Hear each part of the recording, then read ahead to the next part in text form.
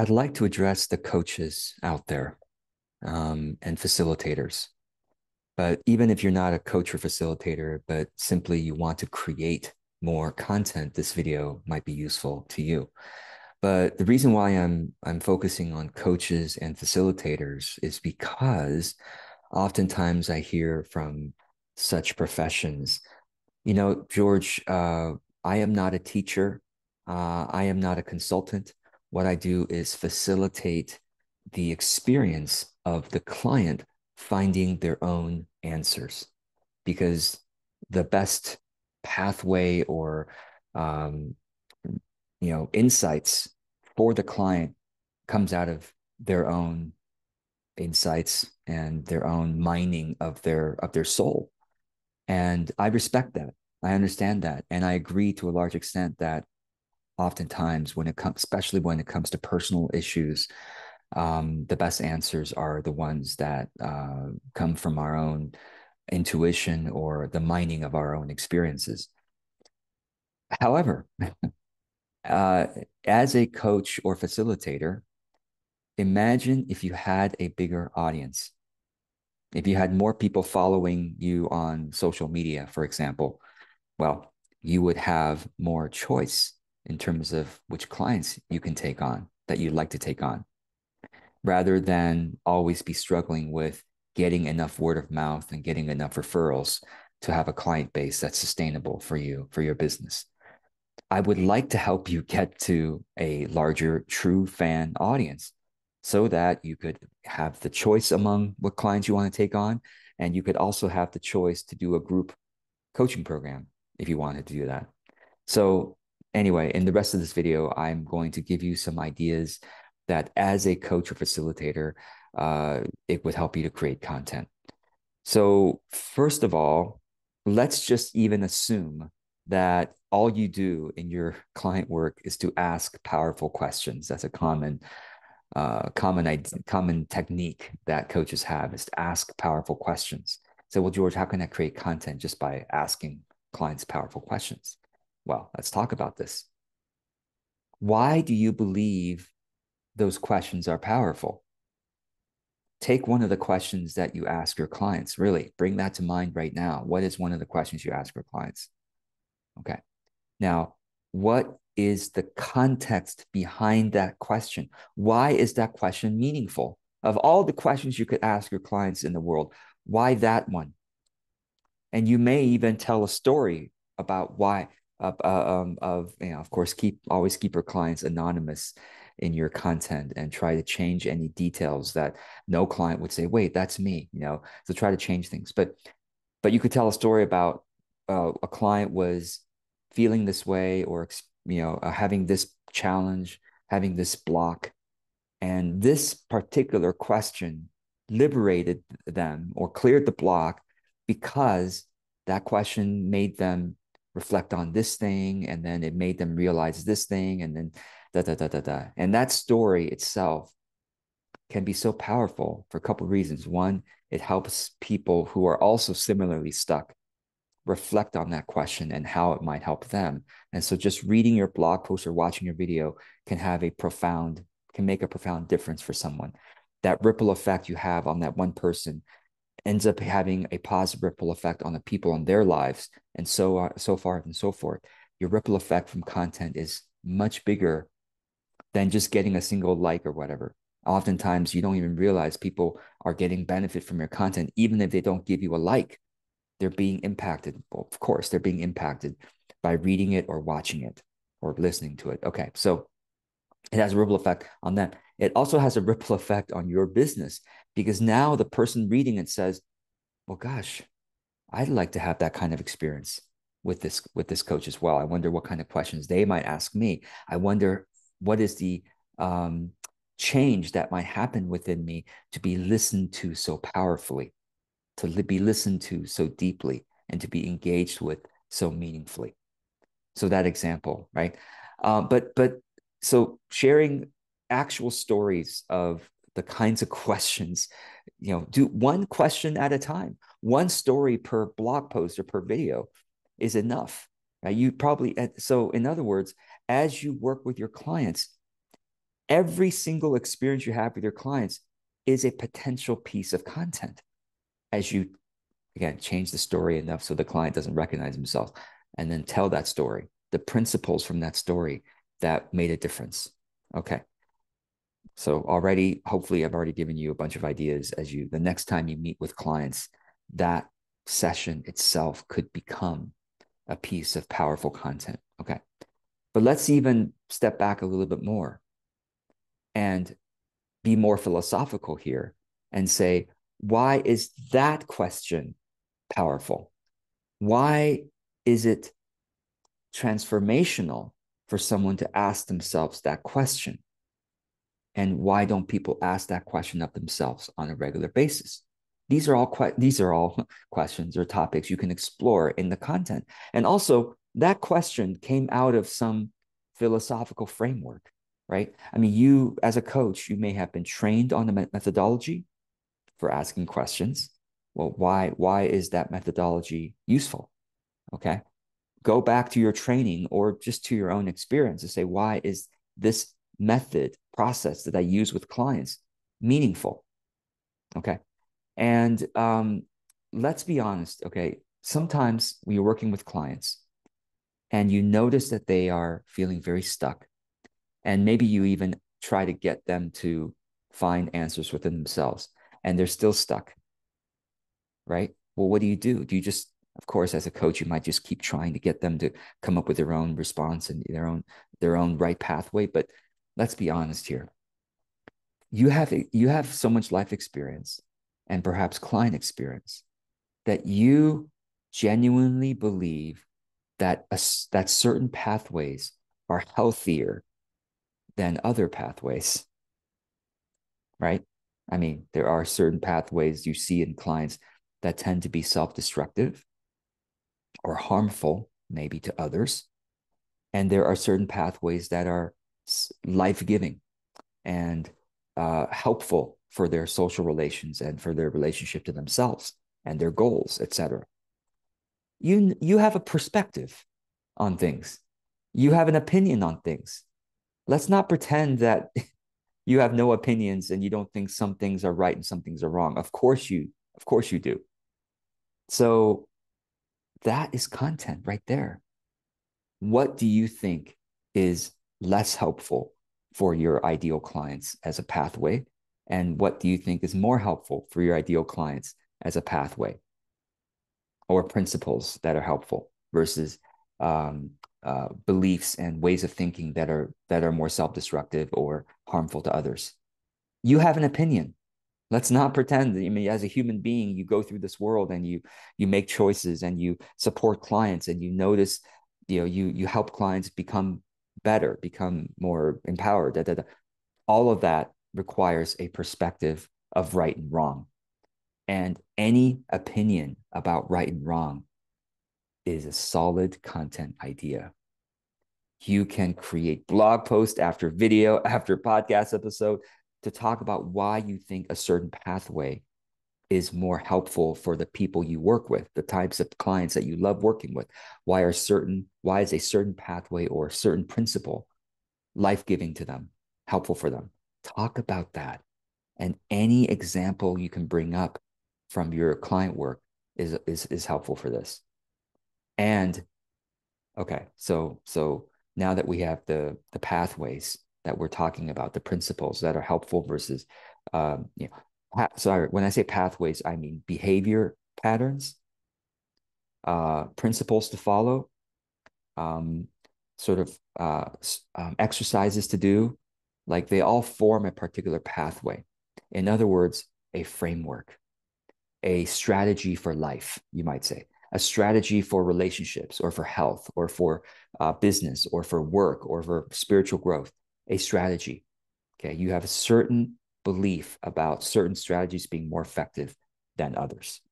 Okay. So speaking of effective versus not effective, you have probably also noticed there is general advice out there that you disagree with versus things that you genuinely believe is more helpful. So there, your clients might come to you with certain beliefs, certain assumptions about what they how they should go through life, solve a problem, have a relationship, whatever. Okay.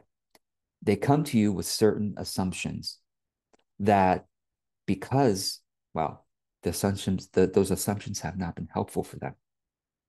Otherwise, they wouldn't be working with you. Their life would be perfect if their assumptions were also perfect. Okay. Perfectly right for them. Well, it's not. That's why they came to you. Well, can you notice those assumptions? Can you notice them? Okay, what are the misassumptions? What are the less helpful assumptions? Okay, if you can notice them and call them out in your content, you again have possibly just changed lives through your blog post, video, etc. Because people are going to watch your video or read your blog post and go, wow, I have that same misassumption. Or I know somebody who has that misassumption and I can refer them to you. Okay. It shows that you are an insightful and observant person.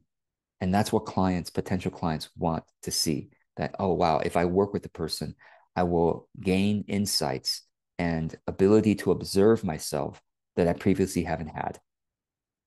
Okay.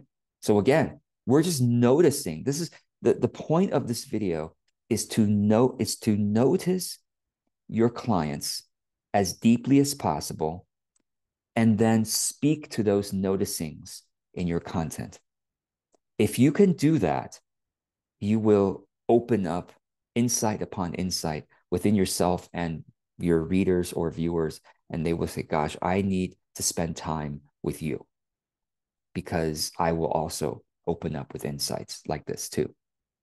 So notice the assumptions, notice the blocks, notice the problems they have, and what caused those problems. Again, probably misassumptions or ineffective strategies in their life or behavior patterns, basically, that are hurting them or hurting others. Okay, notice that, and then create content about that. That I've just given you enough homework for perhaps the rest of your life. You just keep noticing. What are the assumptions? What are the problems? What are the thought patterns they have? What are the behavior patterns they have that are not as helpful as it could be? Otherwise, they wouldn't be working with you. Okay. All right. Also notice the next time you are in a session with your clients, notice the words that come out of your mouth. Really, you may want to record yourself and notice the words that come out of your mouth. Sometimes, yes, they are questions. Sometimes they are validations of your client, but sometimes they are perspectives, shifts that you hope your clients will make in their thinking or in their behavior. Have you considered this? You tell the client. Let me tell you a story. You tell the client. Okay, whatever it may be. Notice the words, even including the questions that come out of your mouth. Everything that comes out of your mouth in a client session, you can actually look at it as a potential piece of content because every sentence that comes out of your mouth has a context underneath that sentence. Why do you believe that sentence is true? Why did you even say that sentence to your client? Of all the sentences you could say, you said that one. Why? What's the context of the client issue? What is the philosophy you have that made that sentence meaningful? All of this is potential content. And all of this demonstrates to your audience that you are an insightful person and gets your audience more interested in spending time with you. Okay.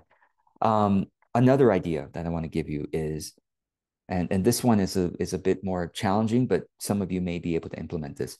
Record your conversation with a client, especially a client who is more open to having their examples shared with your audience. So you may notice that some clients are very private and some clients are less private. Maybe some of your clients even make social media postings and are a public person. For those types of clients, you may want to ask them, I have a favor to ask, may I record our conversation partly for my own study of myself, but partly to as a potential case study for others to see. Now, we can fully decide, will of course fully get your permission before I share anything publicly or with anybody else.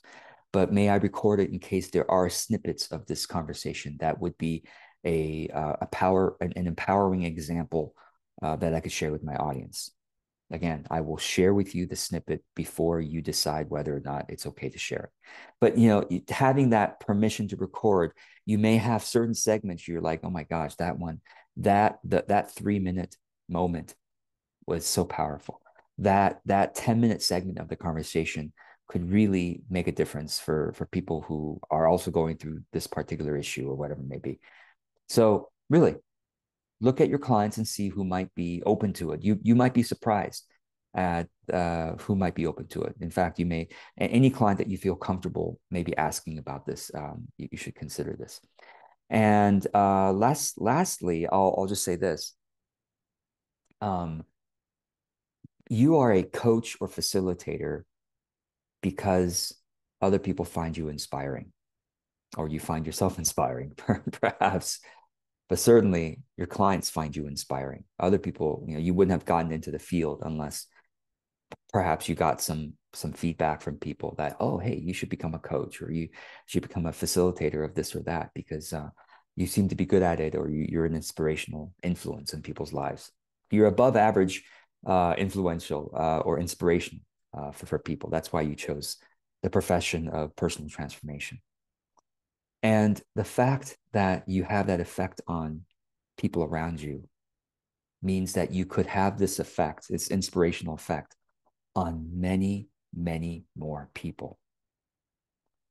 Thousands, hundreds of thousands of people around the world could be positively impacted by your energy signature if only you allowed yourself to make that kind of impact. And I am pleading with you. The world needs help.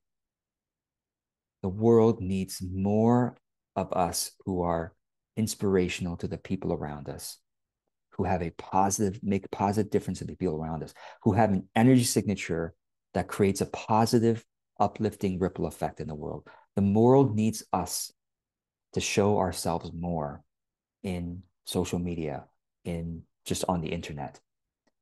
Because, well, as you and I both know, there are plenty of negative influences on the internet and on social media.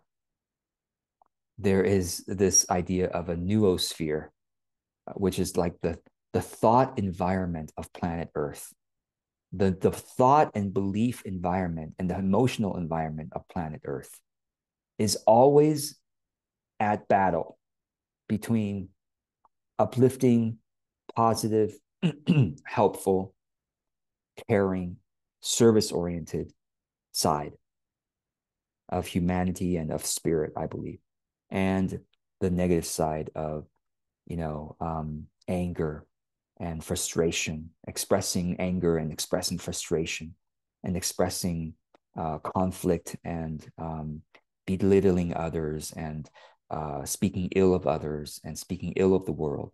That will always be popular because that's just the way that we've evolved. Humans have evolved to notice danger and to notice risk more than we notice what's good and calming and uplifting and nice. We just remember the danger and the risk and the bad more.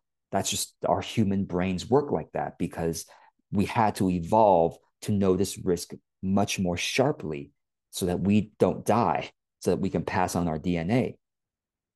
So this is why those of us who are of a service orientation, of a loving heart, we must show up if we want to continually counter the ever more popular negativity that is on social media and on the internet. So this is my call to action for you to show up more on social media with your heart, with your insight and perspective, and all the things that we talked about in this video And there's my dog. Sorry, my dog agreeing with this. Let me see if I can make my dog more sharp in the video. Anyway, you see my dog, very cute. That's Buddy. I always had point in the right direction because Zoom mirrors my video. There it is. Buddy, Buddy, Buddy. Okay. Um, Animals are also an uplifting influence a lot of times. So please show yourself because the world, the noosphere, the thought environment of this earth needs you and your positive environment. And all the stuff we talked about in this video, create it, create it. And before you create it, set the intention that this piece of content, may it create a positive ripple effect among more and more and more people. And set that intention, hold expectations lightly, knowing that no matter what, it's certainly creating a ripple effect, a positive ripple effect within yourself. And after you post that piece of content, you may, in fact, want to immediately share the link to your content with a couple of clients that you think might find it helpful. Because, well, that's the start of a ripple effect. You manually send it to a couple of your clients, that link to that YouTube video or that blog post or that Facebook post or whatever, Instagram post. You send it to a couple of your clients, and then they might support the post and help to create even more of a positive ripple effect. But no matter what, you have positively changed yourself by practicing more insight observation, insight sharing, and a service heart. So I hope this is helpful. And thank you so much for being here and for joining me on this journey.